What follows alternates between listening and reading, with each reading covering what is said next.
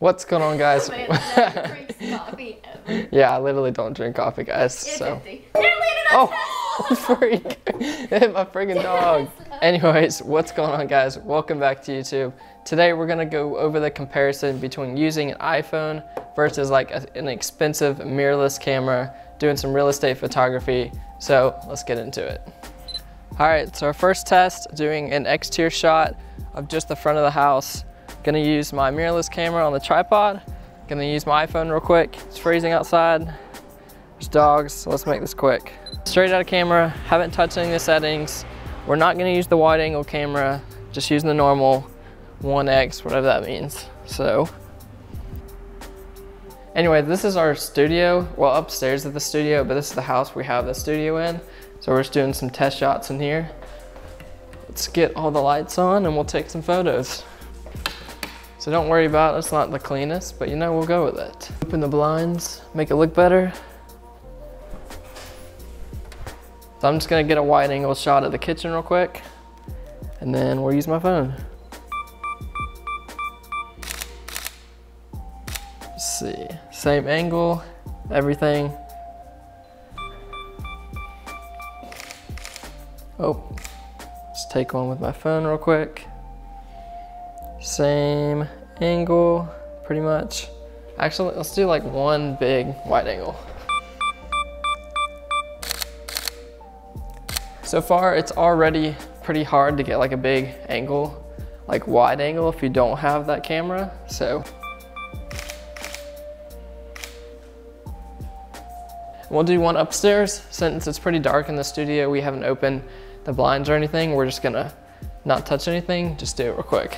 This room is pretty dark, so we'll just take a couple photos and just see how it turns out. See how it goes. Boom. All right, y'all, so I've gone through and edited all the photos from this actual camera, and then the iPhone photos, I just left them unedited straight out of the camera, as if you just walked around the house, took your photos. All right, y'all, starting out with the first iPhone photo I took of the front of the house. That looks pretty good, like that's not bad. Looks good, the sky doesn't look the best. Its shadows are kind of dark. Not my favorite, but I mean, looks all right. Okay, so let's check out the photo with my camera. Did a bunch of editing with it, sky replaced, like professionally edited the photo. So there's a huge difference. Let's go back real quick. I mean, the iPhone photo isn't bad. Like, definitely could improve. This is just gonna make it pop more. The skies looks way better. I was able to sky replace that, brought the shadows up, just so much better. So you can definitely see a huge difference here. So if you guys are using your iPhone, I mean, it'll work, but I definitely recommend getting professional photos to make your listings pop. Like I said again, this is straight out of the camera, haven't edited iPhone photo, so let's check it out. Looks pretty good. Windows over here are a little blown out, which I don't like. I really like when you're able to see through the window and it's not like this blown out image. iPhone does have like HDR, whatever the heck that means. You can go look it up. I'm not the tech person. So I mean, this photo looks pretty good. It's not bad. Let's check out the edited version from my camera. It's like a huge difference. So I don't even know what to say. Like, you guys just gotta look at it. Like, holy crap. The iPhone definitely doesn't have as wide of camera. You can like first tell. So the first thing you notice, the iPhone doesn't have as wide as camera. And yes, the 12 Pro does have the wide angle camera. However, when you use that lens, sometimes it's gonna look a little distorted. You'll see some like grain in there. So really, like, that camera is good for like outside stuff, but inside stuff, bleh, it just looks horrible. Yes, the iPhone 12 Pro does have the wide angle camera. It's like equivalent to like the 16 millimeter or something. I don't know. I think it's like a 16 or 18 or something like that. All right, so next up, the photo I took of the front of the kitchen. Check out with the iPhone. If I just sat here, I'm gonna do like a little quick test real quick, hit auto.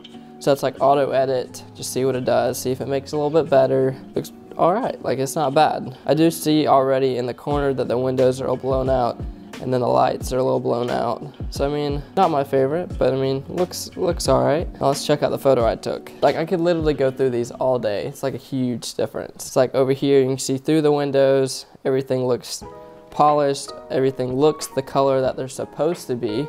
Let's go back to the other photo. So you have white cabinets, you go back to the other photo. Kind of looks, ugh.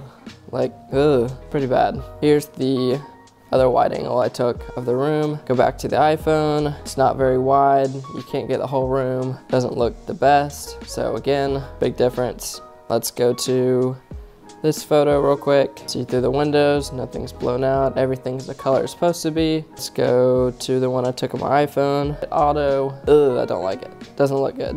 Hate that the windows are blown out. Like, I'll just keep saying that over and over because I don't like it. And it's like very dark and blah. I mean, I can brighten that up a little bit, but you're still gonna get like the windows all blown out and then the colors look weird and your white balance is just off. All right, so I did take 2 photos of the studio, and the studio is like pretty dark.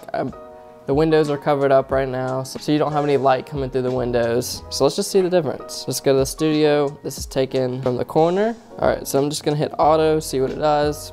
Like if you just took this on your iPhone, didn't really know what you're doing, never edited a photo before, you just hit auto to see what it does. Now let's check out the photo I took with my camera. Everything just looks like polished, clean, bright. Looks a lot better. I definitely could have cleaned up the room a little bit more, and then I took one more picture, I think. And this is like lighting's horrible in here. Like if you looked around right here, it's like pitch black with all the lights on. Like it's not pitch black, but it's pretty bad. Some things I kind of wanted to point out between having like a professional real estate photographer and just walking around your house with a camera is the photographer is gonna know like the good angles, get the right perspective. He's gonna make sure that like the sky looks good. If you go out there and take a photo, it could be like cloudy, rainy day. They're gonna have horrible shadows. You probably didn't go to the house at the right time to take the photo, just showed up whenever. And your photographer is gonna know like what time of day he should be there to get the right photo. He's gonna know what best angles to get of every room. He's gonna know like if there's something specific you want shot, he's gonna get detailed shots of it. He's gonna get all the drone shots. He's gonna take it from all the different angles to make sure that your listing looks freaking good so you can sell your listing. And this isn't to say that you can just go buy a camera from Best Buy right now and your photos are gonna look just like this. There's definitely like this huge learning curve to real estate photography. You're gonna have to learn to edit, learn to shoot. There's a bunch of camera settings. Like there's a lot that goes into shooting photos. So I definitely recommend if you're not a photographer, like finding a photographer, finding someone who knows what they're doing, unless that's something you're learning or trying to get into. Anyways guys, hope you learned something. I'll see y'all in the next one.